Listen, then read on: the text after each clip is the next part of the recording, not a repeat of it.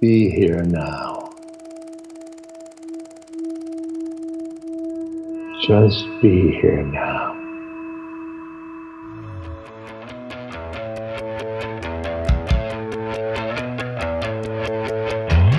Welcome to the Be Here Now Guest Podcast. This series features a collection of teachings and conversations centered around mindfulness, spiritual growth, and living a life in balance. Each week, our diverse network of guest teachers and hosts offer up wisdom and practices from a different spiritual path and perspective. If you'd like to support the podcast, please visit BeHereNowNetwork.com/donate.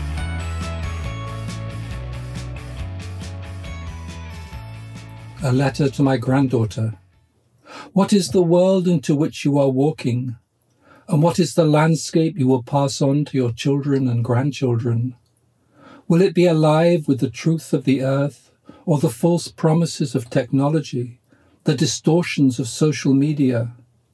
What are the stories that will guide you, the communities that will support you? Rather than sharing stories sitting around the firelight, laughing and feeling community, or gossiping over backyard fences with neighbours, we live more and more disembodied in swirling online communities, fed by images or tweets that demand our constant attention monetized by internet corporations.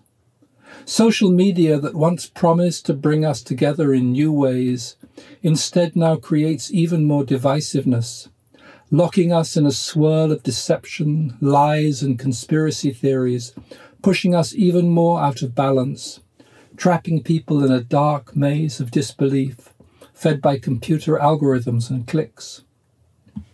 We appear to become caught in a strange miasma of trolling and cancel culture, of clickbait and memes.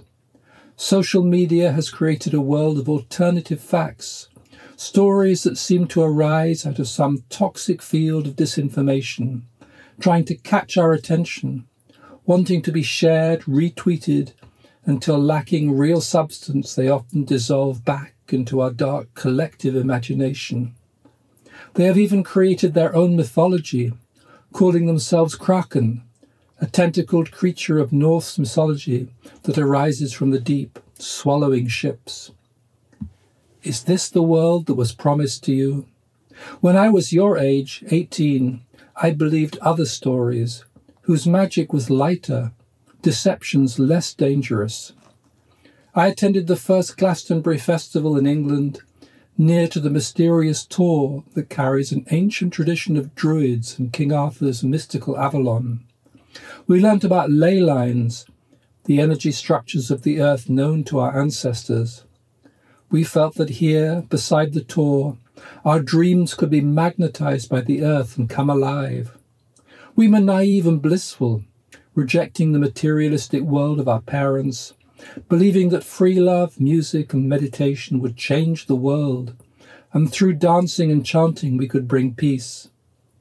This was another story, a myth of a new age. There was no internet or social media to spread this message, but it passed from person to person, from song to song, celebrating the simple mantra that all you need is love. There was wonder then, joy alive when the sun grew round through the morning mist. Strangers were lovers and friends. Dreams and food were shared, brown rice and vegetable stew. Of course we were idealistic. The Vietnam War was to drag on for 4 more years. Genocides in Bosnia and Rwanda would follow. Syria would be destroyed by a civil war, killing hundreds of thousands. But for a moment, there were these seeds of a future that is still waiting, a future born of love and unity, and a spiritual awakening that belongs to all. Maybe this awakening of the world will remain as a dream, just a song heard for an instant and then lost, drowned by the clamour of today's many voices and ceaseless demands. Or maybe it can come alive, spring returning after a bleak winter of forgetfulness, the music of creation heard again, the oneness that belongs to all of existence felt in the simple joys of daily life. This is the story I still hope for you, this wonder waiting to be born. So many lies have been told, So many patterns of deception woven into our consciousness, polluting our minds and emotions. Rather than dreams birthed like the song lines of the Aboriginal peoples, we are caught in nightmares that are now destroying the fragile web of life.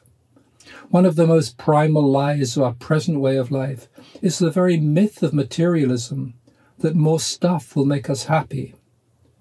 In order to embody this myth, humans have become consumers whose lives are dedicated to the profit of corporations, even as these corporations are committing ecocide, destroying the very ecosystem that supports us all. And while some politicians and corporations now speak encouragingly about green growth, they do not dare to confront the basic fallacy of endless economic growth independent of ecological sustainability. There are stories that sustain us and stories that are destroying us.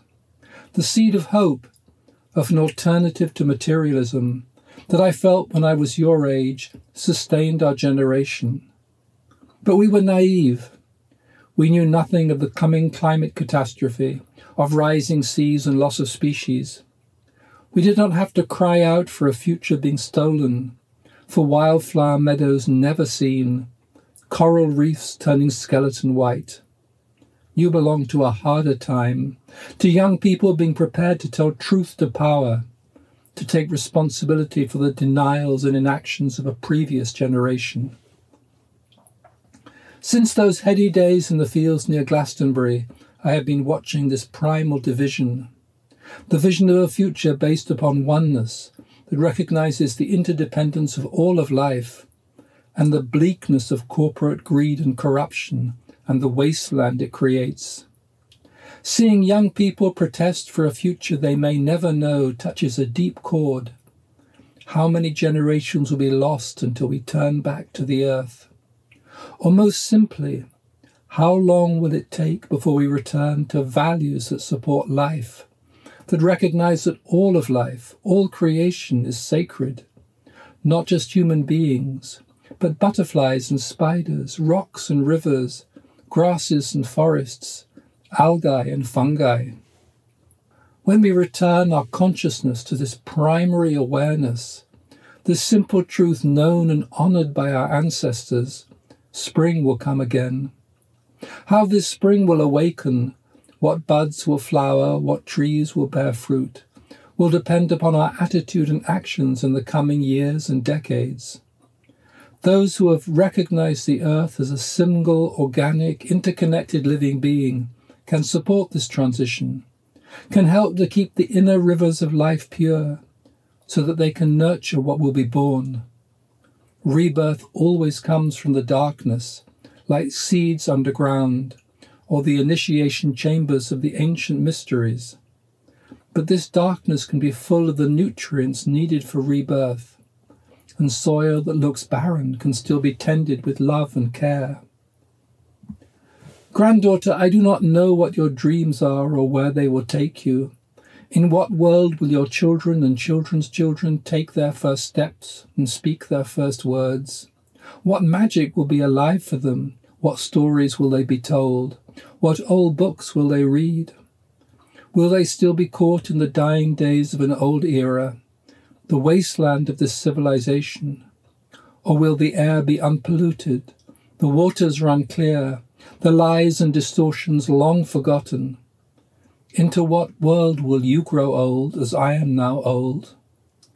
I can only hope that from the harsh land of the present time you will see seeds emerging, green shoots of a way to be that respects all of our more than human world, that can once again live in balance with the natural world. And maybe you can again hear the song of the first day, that magical moment when our consciousness first experienced the wonder of being alive. When you were very young, you lived in this garden, the wonder sparkling in the air around you. I have a photo of you from this time which I keep on my desk, reminding me of when our world was new.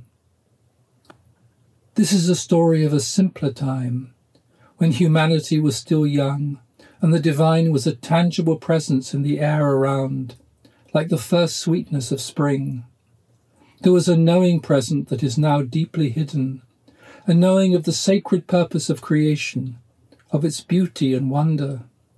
And this knowing was coming alive, speaking to human beings in all the myriad voices of the world around, in the streams and storms, in the cries of the birds and the animals, in the first language of life. It was a joy of life communing with us, a prayer without words, as simple and joyous as when I walk the nearby shoreline and watch the pelicans dive into the waves. This is in the beginning of the story, when the divine did not have to be looked for, because she was a simple living presence, when every breath and dream was felt as sacred, when there was a kinship that embraced everything, every plant and stone, every river and tree. Then all was known in its true sense, and every blade of grass, every animal and person knew where it belonged.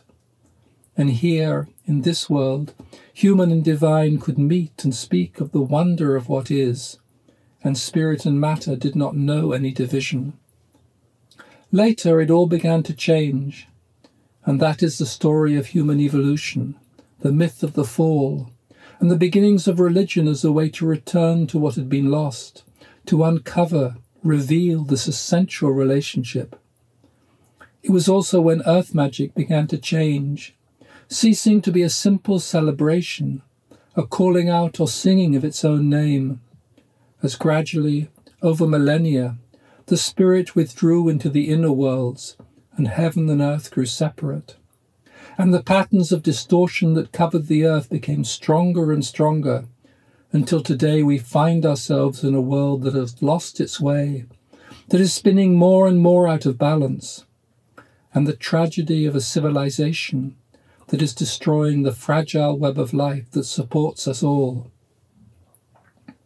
Now, as thousands of years have passed, so many tides have come and gone, we stand in the time of the great forgetting, when humanity is furthest from the source. And yet, as in every journey, I am returning back to the beginning, knowing that we need this simple magic, this primal relationship, in order for the world to come awake again, for a new story to begin. It is easy to dismiss the magical world as just a fairy tale belonging to childhood or old tales, that what we need at the moment more than ever is hard science, that carbon reduction and loss of biodiversity are our most pressing concerns. And yes, there is important work to be done reducing our industrial imprint, healing the earth from the damage we have inflicted. But if we do not remove the rational blinkers from our consciousness, how can we respond to the deeper need of the moment and recognize we are part of a world in which spirit and matter are not separate, but sing together, something long known to our ancestors who walked upon sacred ground and danced, spoke and sung to the spirits of the land? If we are to step away from the present story of separation, we need to return to what is foundational, to reconnect our consciousness with the living earth, and not just with her physical ecosystem, helping to restore her biodiversity, wetlands and wild places, but also her magical nature, her sacred purpose. Otherwise, we are just living a fragment of our destiny, still treating the earth as an object. Kinship with the earth and all of her inhabitants is not just placing our feet on the ground, but meeting soul to soul. This is a songline we need if we are to help dream a new story into existence. Granddaughter, you have inherited a broken world, and yet I know you have also lived in the garden, present in the multidimensional world that is your heritage. You were born to hear the land sing, the trees and the rivers speak, to listen to the silence that is always present. You were born from both stardust and dreams, and you carry this quality of light, this dance of possibilities. You do not need to be bound by the old stories, an exile in your own land. You are part of its awakening, its song. You will know how to weave new threads into the tapestry of life, even as you feel what is ancient and true. And you will pass on to your children and children's children the deep knowing that is already within you.